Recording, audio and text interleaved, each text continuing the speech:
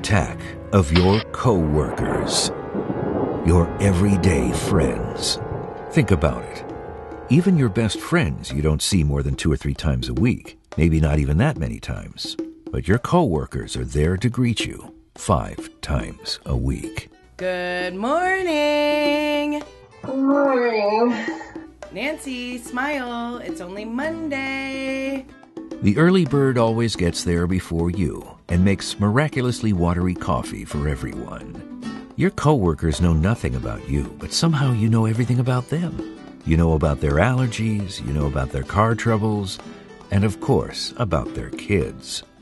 I took Aiden to open up a minor savings account because he's got a bunch of money from his grandparents for Chinese New Year, but then I had second doubts because they had a monthly fee if we didn't keep $100 in there. Not that he's going to be doing a bunch of withdrawals. He's like 6 years old, right? Fail. I felt bad too because they gave Aiden a little piggy bank that was really cute, and the accounts lady was like, see, now you can put your change in the little piggy. And then Aiden was like, that's what mommy uses for the parking meter. Fail. What's that one dog movie? Holy moly, do they ever shut up?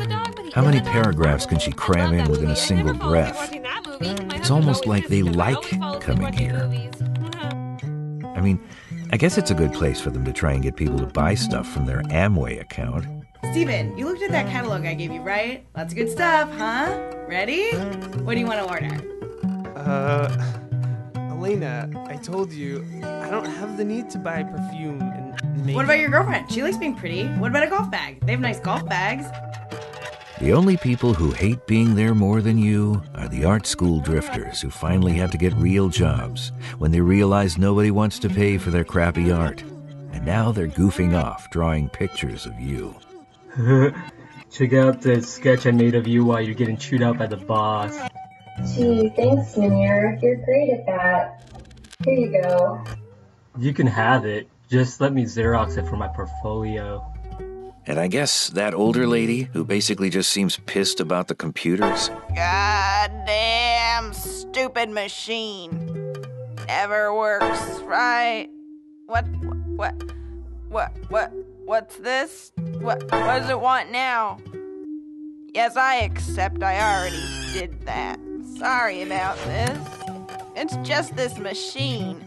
Stupid machine. You miss those days in college when everybody was trying to prove how hip their music tastes were. Because here, they couldn't even list all 4 members of the Beatles. The only music you ever catch them humming is a nursery rhyme or a Christmas song. They don't even get those right. The only culture you ever exchange around the old water cooler is mindless relaying of last night's The Voice, the current scandal on The Bachelor, and who got voted off American Idol. Oh my god, did you guys watch The Voice last night? Oh my god, what was the deal with Chris Martin last night? Epic fail. My future husband. Poor Chris. No way, he's a total loser if he's going to let Shakira win that fat girl. That soul-singing Asian girl, you know how rare that is. That's like finding a husband who knows how to say sorry. My husband never says he's sorry. Not only is he a husband, but he's an Asian husband. Like this time he totally burned half the kitchen down, he was like Tim Taylor, and he still manages to make some excuse about it, like his effort outweighed the outcome. Fail! Phew, that was a lot of work. I'm gonna go on break. You're going to Starbucks? Get me a non-fat caramel macchiato. You know I'm good for it. Oh, give me a mocha frappuccino. Oh, it's like 10 in the morning, huh? Fail! Give me a strawberry frap. Do they think you want to spend your entire break time waiting for their orders to be made? The answer is yes. I guess they're not bad people. They always bring back something when they go on vacation. And when it's your birthday, they all forget that you hate cake and gather around you for some corporate-style birthday song singing. If only they'd remember you hate cake. Hello, anyone over there ever hear of a pie?